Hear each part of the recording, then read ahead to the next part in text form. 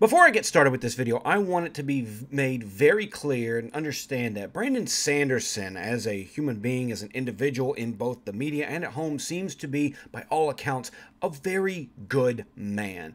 A very upstanding individual with a level head, a congenial attitude, and really exemplifies himself as a true leader in the field of fantasy. But I'm not. I'm an asshole. And frankly, for the sake of this particular video in response to the article we're going to talk about, I'm going to be the asshole that Brandon Sanderson can't be.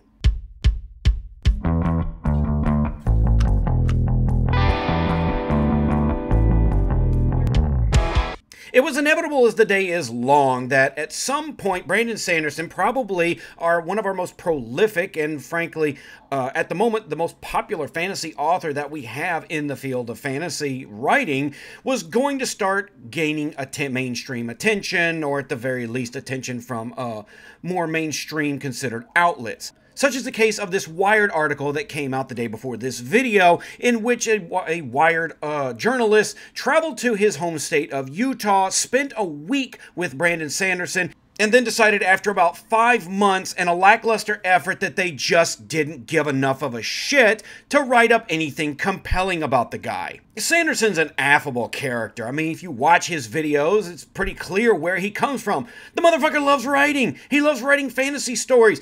He wrote 4 spare fantasy novels in his spare time from writing his big 2 required fantasy novels for his publisher. He's even-tempered, he dresses as if he doesn't care to impress anybody, and he seems utterly unconcerned with trying to gain favor with mainstream media and Hollywood in general to kind of elevate his profile. And by all accounts, he's a pretty decent writer. Now, in full disclosure, I haven't read any of his books, not for any malicious reason more than I just haven't gotten around to it. And eventually I probably will, and I don't doubt that he's a good writer in his own right. But he's not really the writer in question. The writer in question is the writer of this article, which goes out of his way to try and find things wrong with Brandon Sanderson. To which old Brando Sando just doesn't give him anything to write about. He's an ordinary guy. He wakes up, he writes a little, spends some time with his family, writes a little more, attends a convention in near his town that's for just his own characters and his own world. He has adamant fans, and that's something every writer should have, something every writer dreams about having, and he's riding that particular wave.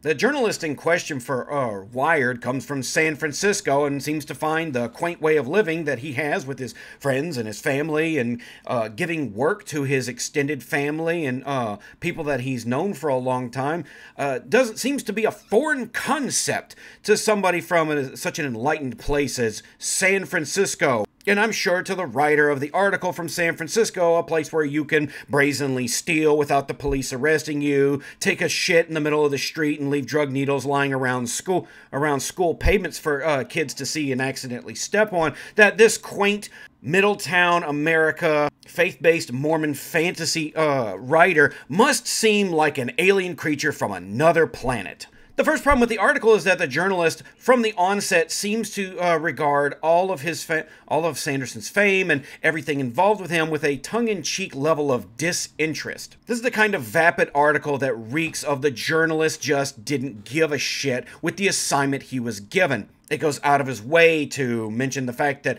nobody that he knows in his particular geek circle knows who Sanderson is.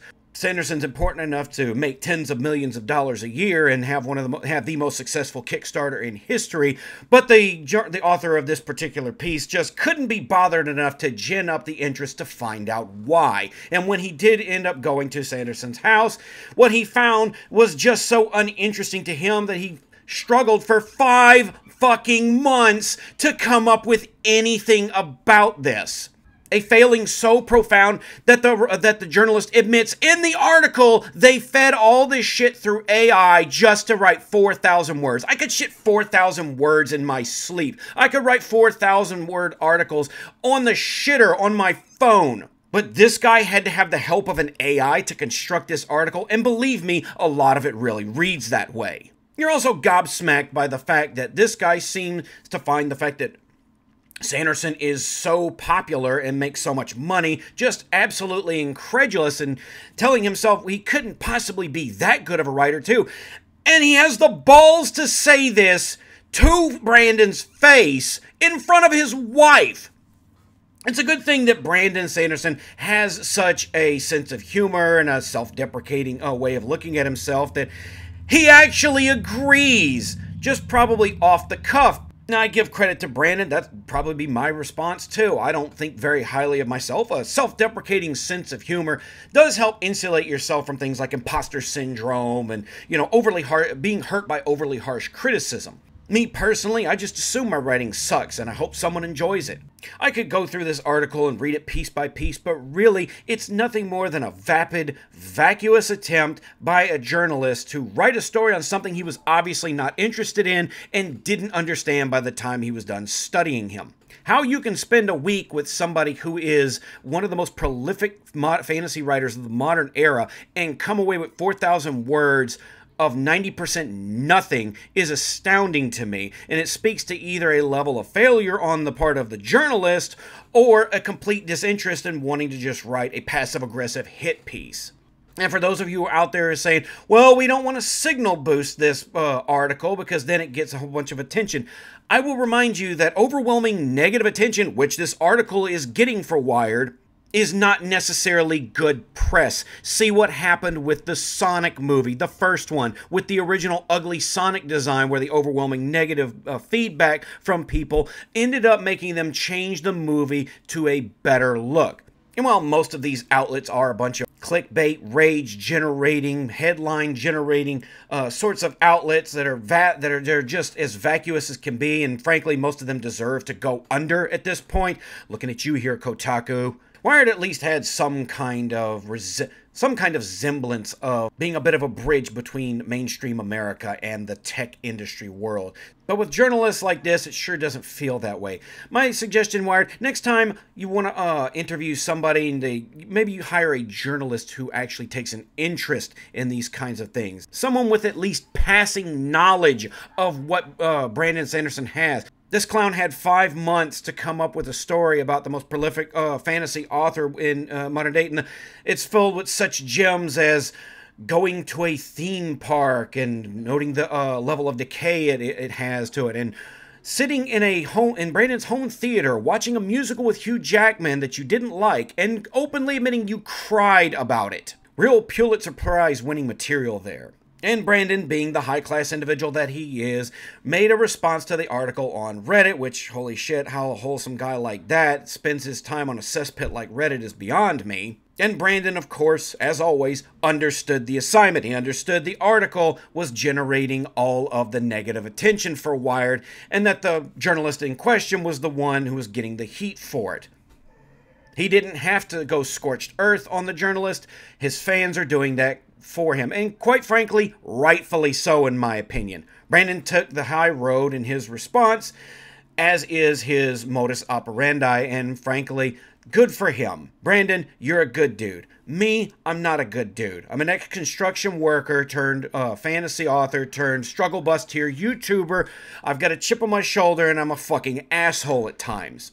People like to say, if you go down to someone's level, you just both end up with dirt on you. Well, sometimes the dogs need to jump into the pit and remind the pigs that live in the filth why they're there to begin with. This article almost made me buy the Mistborn trilogy out of pure spite. Fortunately, Brandon Sanderson is in a place that, frankly, nobody can really touch. He has so many fans that are so adamant about his work, he could scrap everything he works on now, start over from scratch with a new fantasy series, and his fans would completely follow him over there. He doesn't need a publisher. He could be completely self-published and he'd be the biggest author in the world. He loves writing. He loves telling stories. It's frankly hard to hate this guy. But you got to go out of your way to actually hate Brandon Sanderson. And in the case of this particular journalist, he went out of his way to find things to not like about Brandon Sanderson. It speaks to the journalist's projection of their own failure in their own life to not achieve something quite as meaningful anywhere near as what Sanderson's achieved. He even likes to point out in the article that Sanderson writes at something of a 6th grade reading level, which... so what? If obviously people like it, So what do you care what his reading level is at? I'm not saying Brando needs a nice write-up that glows and puts him on a pedestal and kisses his ass or anything like that. But this 4,000 word article is stretching to find anything to kind of bring attention to why Brandon's as popular as he is, to the extent that the journalist goes out of his way to make up stuff that seems like a flaw because Brandon wasn't flawed enough and didn't give him anything to work with as a means to tear him down. He seems too good to be true, so the journalist thinks it must be so. There's something wrong with his audience. There's something wrong with his religion and faith, which he also passively aggressively attacks in the article. Truth is, Sanderson's in a good place in life and in his career, and he's got a lot more ahead of him if he keeps himself good and healthy. And this journalist is going to go on to be making more vapid AI-generated articles that no one reads and no one interacts with. I hope he enjoys this 15 seconds of rancid fame that he heaped onto his head, because it's all downhill from here, buddy. But that's what I think. What do you think? Let me know in the comments below. I'll have links to the article and Brandon's response in the description. I thank you for sticking around this long. I'm author John A. Douglas. I'll see you next time.